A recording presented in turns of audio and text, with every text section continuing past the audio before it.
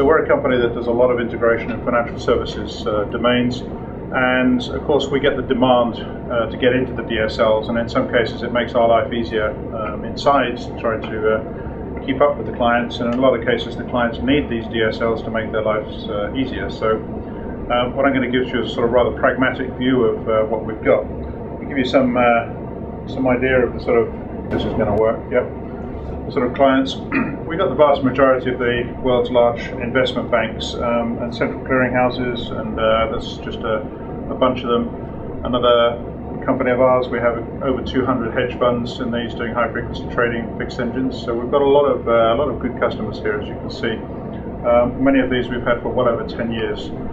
We do put the vast majority of all SWIFT messages through for payments. We've got a lot of FIX, FPML, ISO-20022, etc. in there. So I want to give you a sort of a viewpoint from these. Why do we need DSLs? I'm going to give you a few slides of some of the headaches that we have in this domain. We've got dozens and dozens of different formats. It's not simply XML. We've got tag value pairs. We've got a lot of binary. We get into the telcos, it's all binary. I know this is financial services, but we have ISO-8583, for example, in the card collections. We've got people still using, or even potentially using ASN.1. We've got probably close to the majority of non-XML messages in CSV format. So these are all formats that we have to handle, and there's no way they're going to go away. Out of that, we've got dozens of standards, and even if you take those individual standards, you take FPML, for example, there's a good part of 80 different versions of FPML, and not one single bank uses any one of those versions. What they use is small parts of that, because it is effectively a metadata repository. The ISO-20022 is now, they've released a version, they've just forgot to put in SEPA, so they're going to have to reintroduce yet another version probably this week. Oh, they forgot it. Just SEPA, the Single European Payments Area. So it's just a little patch release they're going to have to do. But there's lots and lots and lots and lots of versions, and it's been such a short duration that nobody will have used it yet. But of each of these, there's lots and lots to keep up with. And the multiple different versions, and this is just part of what you see. And in real life, you're going to get not just these standards, the hundreds and hundreds and thousands of these standards, but all of the other proprietary standards internally as well. The investment bank markup language, IBML, was introduced, well, is used internally in JP Morgan Chase. You've got the same in Goldman Sachs. You've got the same in a number of these different companies that use their own proprietary service, but they're often based on, for example, FPML or ISO-20022. What we do, incidentally, as a company is basically provide all these off the shelf, out of the box, so the companies can basically support every single one of these standards. So to give you an idea of the domain, if we look at a typical investment bank as a sort of functional aspect, reading down, we've got front office, middle office, the large part here, and then back office, finance, etc. As the trades go through, you've got your, not in an investment bank, but you don't tend to have the high frequency traders there in the hedge funds, but you've got traders up on the top here. You've got accounts and such going down here. And then finally, could be in the US several days later, but in some of the more financially savvy countries, this may happen same day. The US is particularly slow at processing these sort of things. But if we look at one particular transaction, isolating some of these out, I know you can't read those from the back, so we've got trading, matching, allocation, block allocations, etc., interface managements, risk control, all the sort of things you'd expect to find. We look at those transactions as they go through. This is one single transaction. We've got fixed messaging. Typically, we don't have time for the brackets, so we've got a lot of fix in there. That fix is even encoded into fast. Fast is basically just the little deltas and updates on those, which again is compressed in a sort of binary format. Then you've got fix, then you've got fixML. Then we get down into FPML. We've got lots of comma delimited files, which basically are dumps, imports, exports into and out of databases, naturally, relational databases. And then finally, as we get down, we get past the sort of comma delimited files, and then finally, as we come out of here, we've got to get out. We've got interfaces to other banks out of here to match the trades, FPML quite typically. And then finally up here, we've got proprietary formats like SWIFT, which is an ISO standard as well. Take that, that's just for one location. you've then got to multiply that by all the different locations, each one of those with their own proprietary standards. US with a bunch of proprietary standards internally with all of the different states and the way they work. Europe, each with each of the individual countries, perhaps working towards some sort of unification, but I'm going to get into that in a second. And then Asia Pacific, which again was another delight of huge number of different types of messages, again striving towards an ISO-20022 type standard, but a long way off unification on that yet. All of these then have to speak to each other, so even if you solve the problem here, these banks still talk to the other banks in different geographic locations. So this is one bank, but these banks then talk to another few hundred different banks, and of course you've got all of the corresponding messages. And add all of the different standards in those, add all of the different versions of all the different standards of those, and you create yourself a fairly big nightmare. And you're looking at, in the sort of high thousands, low tens of thousands of different types of messages to be able to understand one single transaction as it typically goes through your system. So it's great for us because we're a business and this is what we sell into, so the more standards the merrier, and it just keeps the business rolling, which is good. ISO-20022 is probably the best effort so far to try and consolidate some of these. This is not, it doesn't define single messages. If you look at FPML, it defines, because some attempt to define different types of message. So you've got your swaps, your interest rate derivatives, your foreign rate agreements, etc. And they're defined as messages, and they're made up of part of the repository, which is very good. And a lot of banks have used this as their standard, but ISO-20022 goes some stage further. It makes a very good attempt at defining the different types within trades throughout the banking, as your trade moves from the front all the way through the STP process, ideally through to settlement at the back. But if you take the very latest standard, we have a count of 49,209 elements in there. Just if you want to see that as, and again, it's not a message, so there's no root, but if you take all of the elements and you put them into one of the typical XML SPI, Oxygen, something like that, you'll find 49,000 elements, and there's 8,700 different types, meaning those are the types that you've got to map to. So it still gives you some sort of headache. So even if you create a DSL, the DSL has got to sort of refer to all of these different types, and you've got to take your comma delimited file and then refer that across to these types. So there's still a lot of work to be done.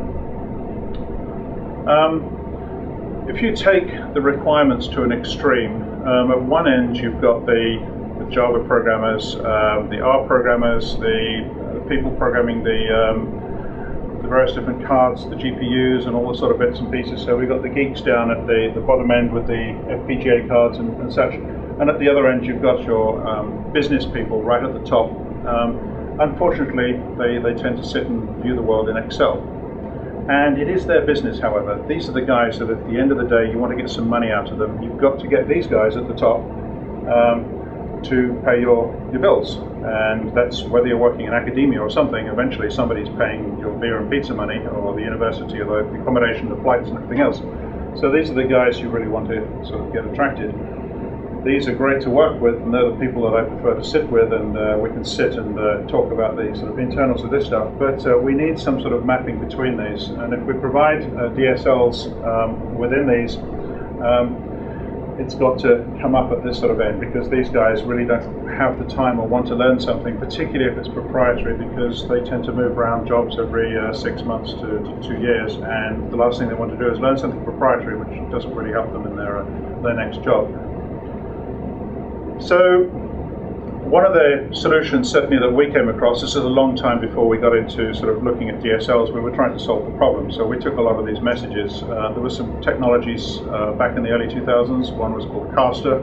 There's a technology called JAXB, GIVX. And what they do is take XML, what was originally DTDs and schemas, and they take the definition of a schema and they basically can create Java code.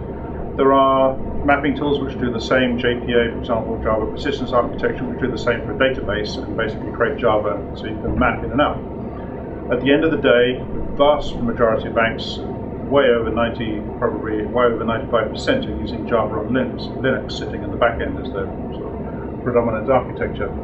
So we thought if we could take these comma-delimited files, if we could take these proprietary formats and we could map them or define them in some sort of way and create the same Java, we could actually map these back across to the original standards, which are predominantly defined, although some of them are in UML originally. They don't tend to publish them in UML because nobody understands UML in banks. There's only a few elite that understand it. And so if you start circulating UML amongst the programmers, the elite guys go, this is the way we should be doing it, but nobody else can understand it. So there's no communication, and you end up having to use schema again, as Matthew Rawlings and I discovered.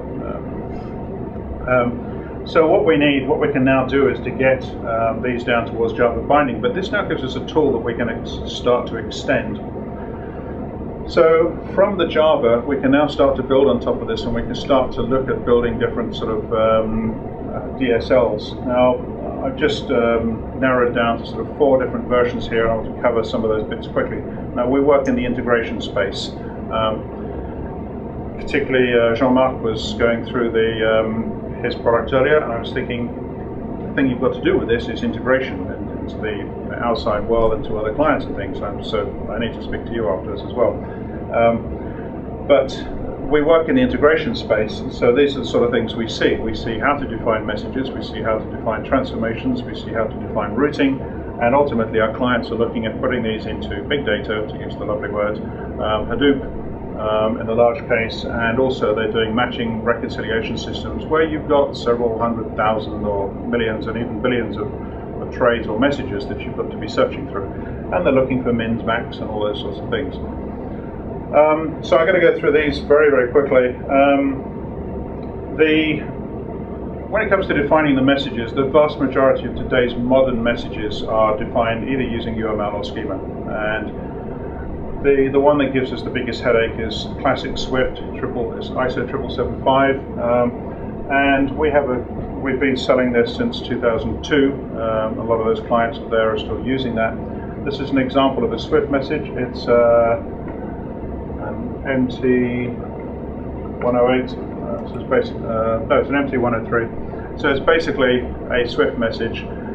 We already defined this. We went to some pain to read through it.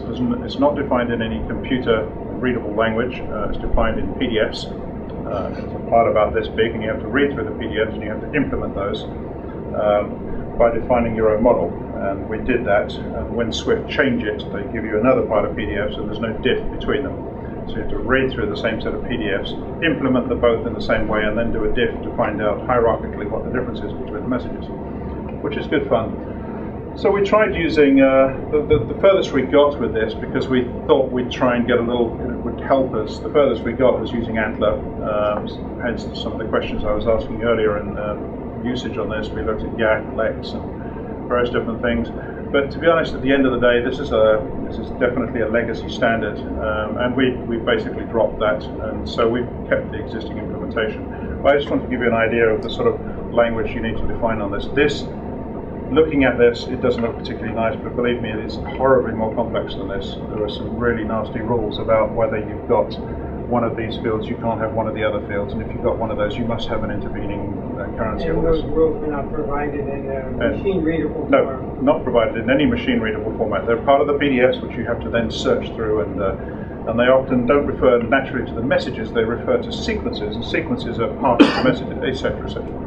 We could go through an awful lot of beer discussing those one, as we have done many times.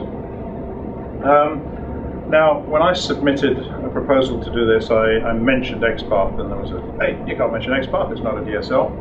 But I beg to differ. XPath used as on XML, no, it's just another language for accessing part of XML. But if you can convert your binary and your comma-delimited files into something which you can now navigate using XPath and XQuery, you can now define, for example, one column in a comma-delimited file as being greater than or less than or 20% of or something of another column in a comma-delimited file, or the 4 bytes within a 32-bit integer. By masking it and right-shifting it down, you can actually put that and you can access it now using XPath. That, for me, is a relatively useful DSL in financial services to be able to access the content of these messages. Now remember, at the end of the day, a trade is the same trade going right the way through the system. There's different information that's needed as it goes through. So if someone is doing a trade, the trade has multiple allocations within a block. They're all added together, and that block is part of maybe a portfolio, and that portfolio is then netted, and then finally there's a settlement that goes on the back. So any part of the bank, as you move through, you can see the same trade, you see the same dates, the same counterparties, the same payments, the same amounts, and the same quantities. If you can access that in the same way all the way through, whether it be a fixed message, a CSV message, ISO-20022 or FPML, that actually simplifies the work all the way through. And that would again apply to the model. If you can actually export, as you suggested, as XML, then we can access the same information all the way through. And we can now apply this towards our metadata repository that we got. And this ideally is ISO-20022 or quite traditionally FPML. When it comes to the transformations, we haven't found any better way than graphical. To a certain exception, there are, if you go to a Java shop, getting again Java programmers to do anything other than programming Java or Scala or any of the other interesting languages, they don't want to use GUIs. It's proprietary, they don't want it. So we provide two alternatives. It's basically you either write it in code or you do the graphical interface, but we haven't found any DSL that simplifies this. However, this is effectively functional, so you can click on these and you can drill down, and you can drill down into multiple levels, and you can make this look neat. A transformation badly programmed looks horrible, and so you need to start to make this little neater. And inside these, we can now define our own DSLs within the functions, so that makes it actually quite useful as well. So the clients effectively put this into production. We got messages which we've read in here, maybe comma delimited files, part of a database, part of an FPML message, for example, and the output here may well be Murex, Calypso, or some internal canonical format that they're mapping to. And so inside there are DSLs, but we haven't found a better solution other than graphically. And so a very large number of those banks that you saw earlier are using this in production, have been for a good 10 years or so. When it comes to actually doing the message transformation and the message routing, this is a core part of any of the integration that's happening. This is just an example. Message comes in, it could be picking up off an MQ series queue, TIBCO, rendezvous, could be a message arriving on a socket, whatever it may be. Effectively, we need to acquire that message. It may come zipped, tarred, it may come as a batch, it may come as an individual message. So we need to acquire that. Typically, we use the bank's ESB. It could be Fuse, Camel, Mule, the Oracle, BA, what was Aqualogic, all of these different tools that we can acquire. There's Spring integration, etc. We need to parse the message. If you can't parse the message, you can't understand the content of it. If you can't understand the content, there's no point in having a DSL, because you need to apply your language and rules and instructions on the content of the message. So you have to parse it. Validation, you could call it optional. I don't mean validation against the schema. This is the validation of the nasty parts of the message that are the constraints of the message. The settlement date must absolutely be past the trade date, or at least the same as or past the trade date. So these are, in many cases of the standards, these are mandatory validation. And then finally, we've got routing. Routing is absolutely vital. We don't work in a single environment where you've got one machine. We've built a distributed architecture here. We have slicing, we need to move it around. We need to take out all the messages which are useless. If we can aggregate some of those messages, we can reduce the amount of memory we need while we're putting these into a distributed cache, distributed memory. We can reduce the amount of memory we need. So it's absolutely vital to be able to do this routing as well. And then finally, those go into some store. Now, store, particularly in the areas we work, tends to be in memory, it tends to be distributed in memory. It's the Oracle coherence, what used to be Tangosoul, the gigaspaces, the Gemfires, the Hazelcast, all of these sorts of in-memory caches. So these are the sort of things that we're doing. But the more you can do in terms of routing and filtering, the less goes in here and the less extra work you have, and the less garbage collection. Last year we worked with what was VMware, which is now Pivotal, and we created a Scala, or together we created a Scala DSL that sits on top of a Spring integration, and this gives it's sort of a more of a sort of integration-centric DSL that allows people to pipe their messages around. So typical workflow, picking up off the files, holding it at a rate of every 1,000 milliseconds, doing transformations, and then finally putting it into a MongoDB template. MongoDB is a NoSQL type of database. This was released last year. It's in the public, it's open source, public domain, so there's plenty of examples out there that work with this. When it comes to exposing these to clients, what they're really looking for is, they're basically looking for an Excel spreadsheet. That's the only thing, unfortunately, that the business people understand. If they're in anything other than Excel, they're not going to be working in a boring bank, pushing Excel spreadsheets around. Where's this video going? They're not going to see it ever, are they? So this is the sort of slightly lower intellectual level. These are the managers in the banks, but unfortunately they're the ones that sign the checks. So it's fairly easy to actually take these min, max, sums, etc. What we did was to take those out of Excel, and we introduced the Bollinger Bands, standard deviations, moving averages and bits and pieces, all of the sort of stuff which I'd really like to, all the sort of stuff that you've obviously done way further than what we've done on this, but this is basically, we do it on, when a client asks for something, we do it and they pay us, and we follow client demand. And this works pretty nicely, and this is probably the single most popular usage we get in terms of defining DSLs for people taking trades off a fixed engine, looking for algorithmic trading, looking for rules engines, CEP, complex event processing, and particularly now as we can distribute these in a big data environment, we can start to get a distributed complex event processing in combination with these in-memory databases. It's pretty powerful because it's not limited to one machine and what the power of that single machine can do. Performance has been quite interesting here. When I talk about Java binding before, we take an XML, remember the 49,000 elements, the 8,700 different types. Now that generates 8,700 different types of different Java classes, and each of those internally have a string, an int, and a float, and all the other bits and pieces, and that generates a hell of a lot of garbage as your messages come in and out. And so what we've done for some of the higher performance, obviously when you get to the middle and back office, nobody really cares quite so much about performance. Yes, they do if they're calculating value at risk calculations, etc. on the calculations, but they don't so much about pushing the processing through. So on the high performance side, and we're talking front office trading, we're looking at the CME on a single channel hit 380,000 messages a second. So we're looking at that sort of range. If we don't hit that, then the messages, so if we only manage 300,000 and it hit 380,000, those 80,000 messages are either lost or they're in a backlog, and we've got to catch up sometime, and it doesn't just drop like that in performance, it goes down. So we have a window where we have to fit the triangle that didn't fit in and the other side to process, and then we get a delay, and if we've got a delay, we've got latency, and latency doesn't work because it's that point when you've got the 380,000 that you need to do the trade, not a few seconds later when you've finally processed it. So it's absolutely critical in the outside of the domain in the telcos.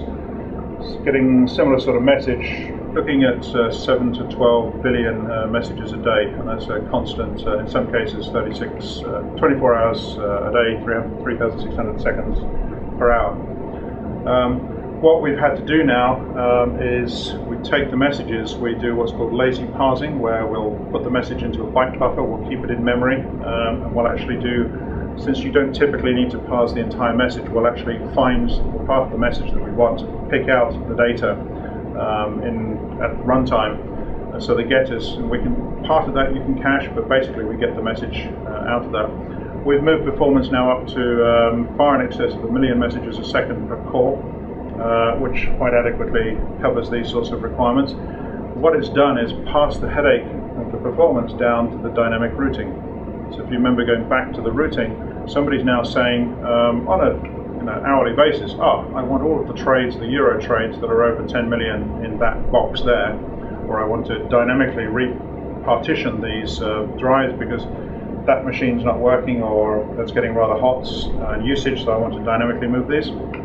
When you start to dynamically query these, yes, we've got the very high performance getters, but what happens when you create a dynamic routing when you say price greater than something is it's basically using Java reflection, and Java reflection halves the performance of this. It's about 700 nanoseconds for a Java reflection, and so by the time you put in 2 queries in there, you've actually halved the performance and went back down close to this sort of 500,000 a second very, very quickly. And again, if we can't keep above that, we're in serious latency territory. If we can keep on that, we keep the latency down. So what we've now done is we started to compile this same sort of thing that's been talked about before. So we now we look at how much it's been used, and we can compile this directly down to code.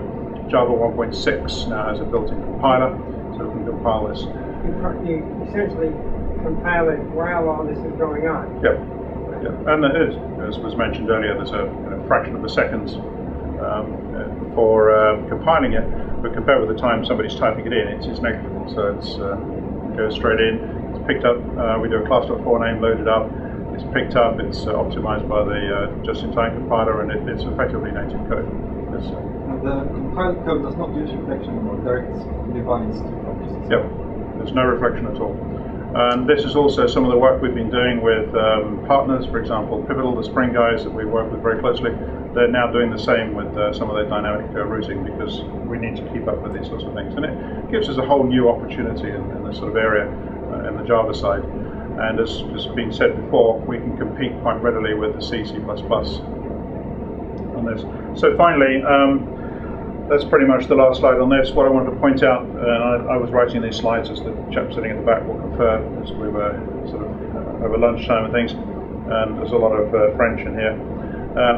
One of the things that was I thought was amusing that's driving this, SEPA is the Single European Payments Area, and it's basically driving all of the Eurozone countries to adopt this one standard, because they each have CFOM, for example, in France, and they have to basically each one's got a different payment, but under European law you cannot distinguish or favourite any one country over another. So if you're in Spain and you buy a car from Germany, you should be able to take a bank loan from Italy. Not that Italy would be a good place to take a bank loan from, but so you basically has to be the same price right across the Euro region. Now each of those countries has a different standard that's been around for hundreds of years, and they've now got to consolidate these into ISO-20022 based SEPA. Again, Single European Payments Area is what it stands for. And this came out last month, in fact August. Basically it says 6 months to go, 1st of February 2014, the enterprises have to merge all of their different payment mechanisms into SEPA. And apparently, where's the number? 86% of them haven't got there yet. And they've got less than 4 months to do that now. The first time they've established such a deadline. No, and a lot of these deadlines in 2008 were moved. But another one, obviously, that we come across hugely in this country and in Europe and in Pacific Asia is the Dodd-Frank compliance. And for example, even the Japanese banks, the European banks have to file their swaps, derivatives with, for example, the DTTC. I've not really a question, but just to thank you very much. That's fascinating, interesting, and I can only confirm that, of course, I have not the same overview that you have, but with my little eyes, I have seen so much subsets of everything you told us. It's exactly what happened. And trying to get into the French market at the moment is horrible, because they're just not buying anything. It's just sitting there and waiting for something to happen. You can see the sort of... yeah, no, I remember when I read this in Musical, of course.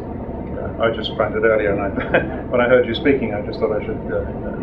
But this is what's driving the business, and it's the regulatory reporting. It's really pushing it forward. So.